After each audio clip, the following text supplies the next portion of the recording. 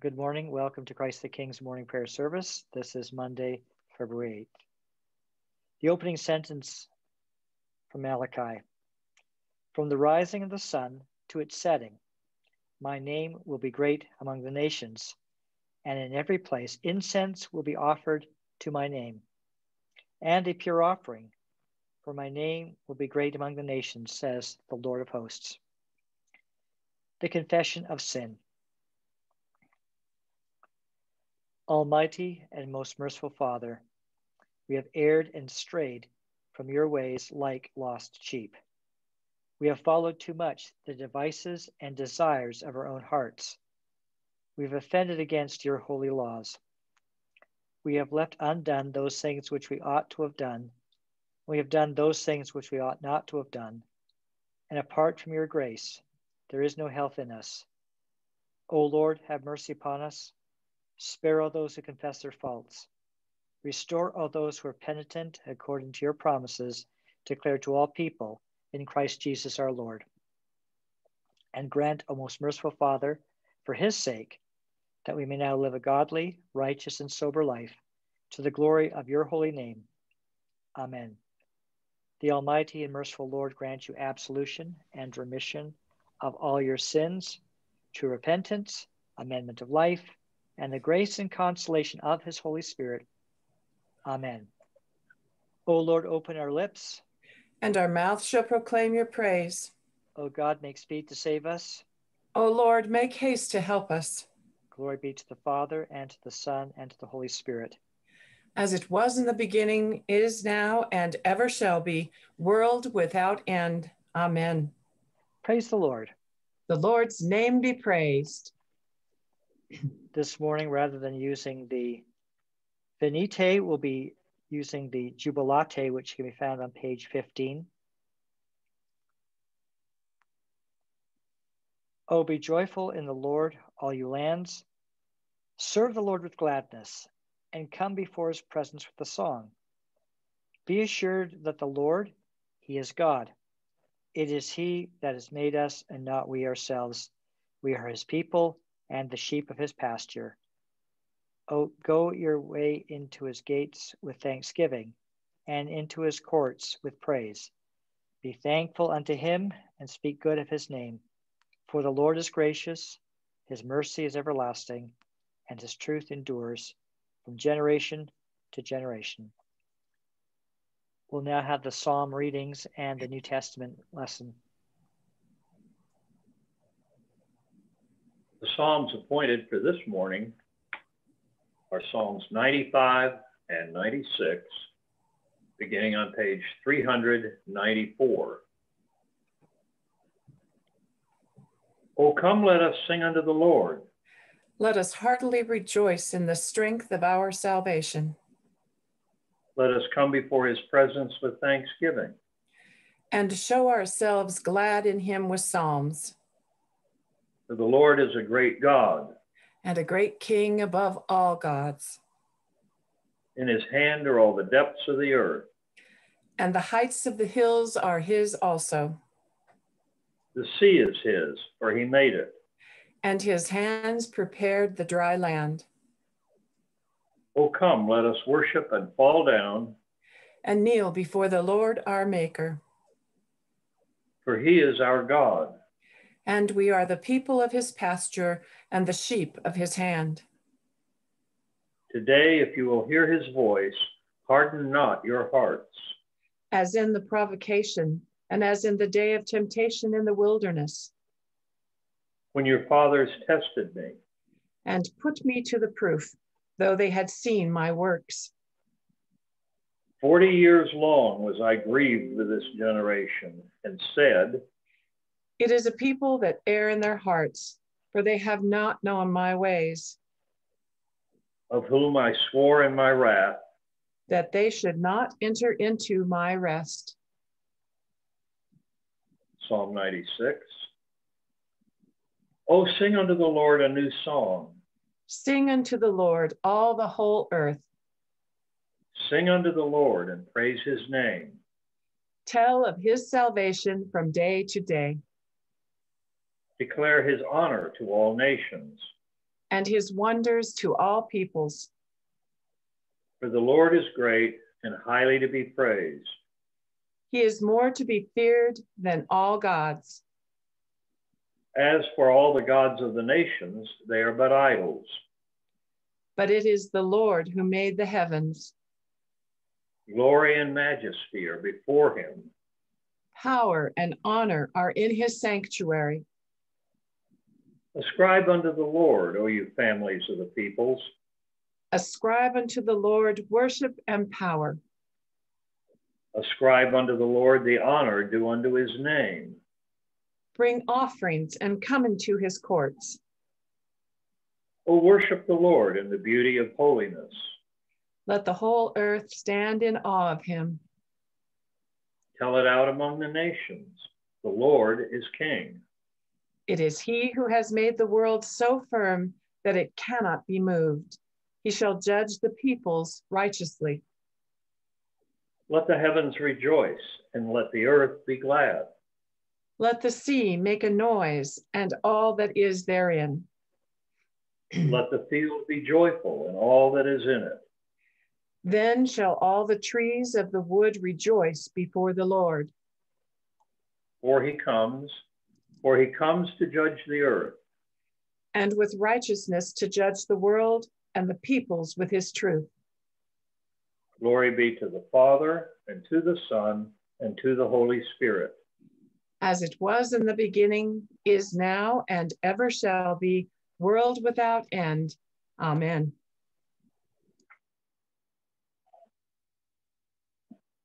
The New Testament reading this morning is taken from the Gospel according to St. John, the 20th chapter. Now on the first day of the week, Mary Magdalene came to the tomb early while it was still dark and saw that the stone had been taken away from the tomb. So she ran and went to Simon Peter and the other disciple, the one whom Jesus loved, and said to them, "They have taken the Lord out of the tomb, and we do not know where they have laid him." So Peter went out with the other disciple, and they were going toward the tomb. Both of them were running together, but the other disciple outran Peter and reached the tomb first. And stooping to look in, he saw the linen cloths lying there, but he did not go in.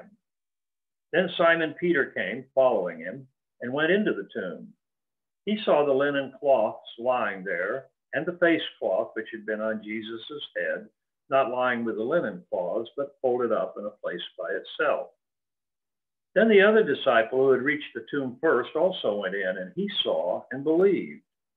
For as yet they did not understand the scripture that he must rise from the dead. Then the disciples went back to their homes. But Mary stood weeping outside the tomb, and as she wept, she stooped to look into the tomb. And she saw two angels in white, sitting where the body of Jesus had lain, one at the head and one at the feet. They said to her, "Woman, why are you weeping?"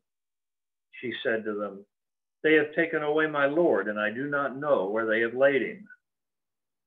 Having said this, she turned around and saw Jesus standing, but she did not know that it was Jesus. Jesus said to her, "Woman, why are you weeping? Whom are you seeking?"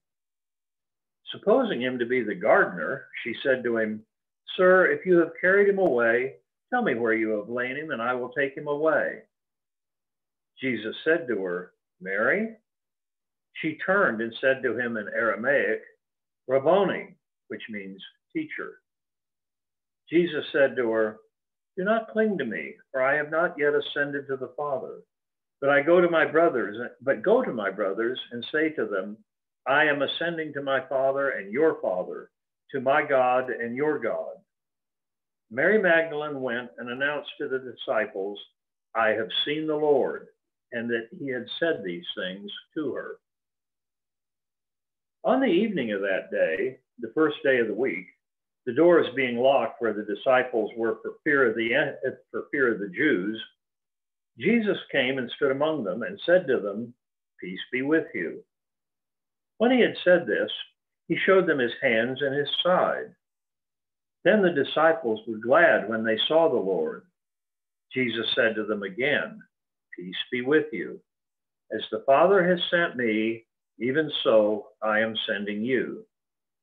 And when he had said this, he breathed on them and said to them, receive the Holy Spirit. If you forgive the sins of any, they are forgiven them. If you withhold forgiveness from any, it is withheld. Now Thomas, one of the 12, called the twin, was not with them when Jesus came. So the other disciples told him, we've seen the Lord. But he said to them, unless I see in his hands the mark of the nails, and place my finger into the mark of the nails, and place my hand into his side, I will never believe. 8 days later, his disciples were inside again, and Thomas was with them. Although the doors were locked, Jesus came and stood among them and said, peace be with you. Then he said to Thomas, put your finger here and see my hands, and put out your hand and place it in my side. Do not disbelieve, but believe. Thomas answered him, my Lord and my God. Jesus said to him, have you believed because you have seen me? Blessed are those who have not seen and yet have believed. Now Jesus did many other signs in the presence of his disciples, which are not written in this book. But these are written so that you may believe that Jesus is the Christ, the Son of God, and that by believing you may have life in his name. The Gospel of the Lord. Thanks be to God. The canticle this morning is the Magna et Mirabilia, and that is found on page 79 in the Book of Common Prayer. O ruler of the universe, Lord God, great deeds are they that you have done, surpassing human understanding. Your ways are ways of righteousness and truth, O King of all the ages. Who can fail to do you homage, Lord, and sing the praises of your name? For you only are the Holy One. All nations will draw near and fall down before you, because your just and holy works have been revealed. Glory be to the Father, and to the Son, and to the Holy Spirit, as it was in the beginning, is now, and ever shall be, world without end. Amen. The Apostles' Creed. I believe in God, the Father Almighty, creator of heaven and earth. I believe in Jesus Christ, his only Son, our Lord. He was conceived by the Holy Spirit and born of the Virgin Mary. He suffered under Pontius Pilate, was crucified, died, and was buried. He descended to the dead. On the third day he rose again. He ascended into heaven and is seated at the right hand of the Father. He will come again to judge the living and the dead. I believe in the Holy Spirit, the Holy Catholic Church, the communion of saints, the forgiveness of sins, the resurrection of the body, and a life everlasting. Amen. The Lord be with you. And with your spirit. Let us pray. Lord, have mercy upon us. Christ, have mercy upon us. Lord, have mercy upon us. Our Father, who art in heaven, hallowed be thy name. Thy kingdom come. Thy will be done, on earth as it is in heaven. Give us this day our daily bread, and forgive us our trespasses, as we forgive those who trespass against us. And lead us not into temptation, but deliver us from evil. For thine is the kingdom, and the power, and the glory, forever and ever. Amen. O Lord, show your mercy upon us. And grant us your salvation. O Lord, guide those who govern us. And lead us in the way of justice and truth. Clothe your ministers with righteousness. And let your people sing with joy. O Lord, save your people. And bless your inheritance. Give peace in our time, O Lord. And defend us by your mighty power. Let not the needy, O Lord, be forgotten. Nor the hope of the poor be taken away. Create in us clean hearts, O God. And take not your Holy Spirit from us. A collect for the renewal of life for Monday. O God, the King eternal, whose light divides the day from the night and turns the shadow of death into the morning. Drive far from us all wrong desires. Incline our hearts to keep your law, and guide our feet into the way of peace, that having done your will with cheerfulness during the day, we may, when night comes, rejoice to give you thanks through Jesus Christ our Lord. Amen. Now have a time for prayer and intercession and thanksgiving.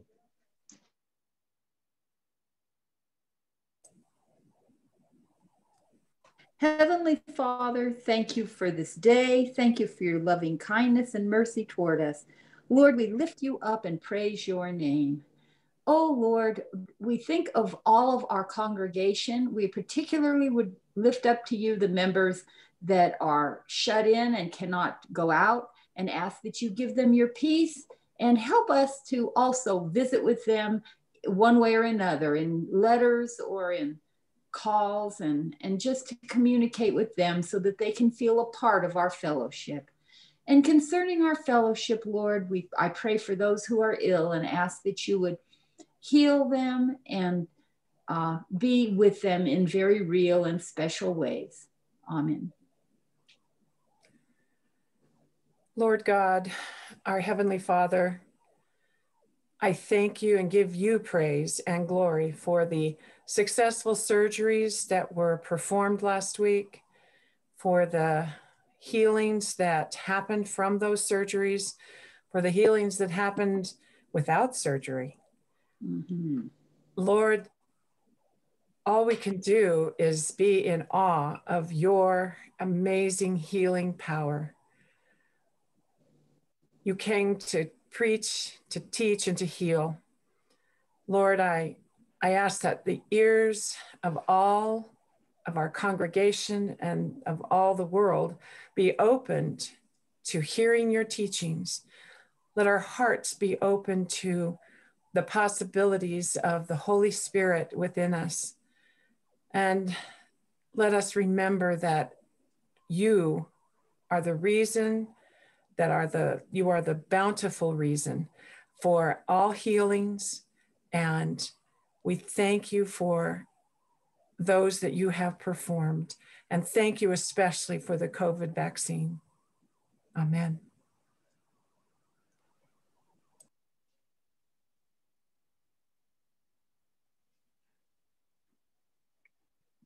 Lord Jesus, we give you thanks for our church and our church family. We pray for your guidance, your discernment as we look for next steps with our old building. Thank you for the great meeting we had yesterday with the old church building committee.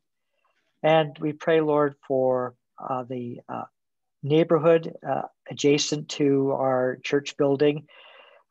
We pray for the churches that are around us. Thank you for a great conversation I had with a local pastor. Just happened to meet him in the parking lot after our service, and we got into a great discussion, and he really had some insights into the community.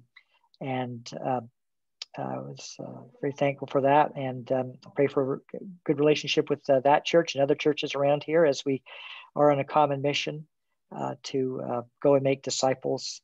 And we ask, Lord, that you continue to empower us for the mission that you've given us, the apostolic mission. Amen.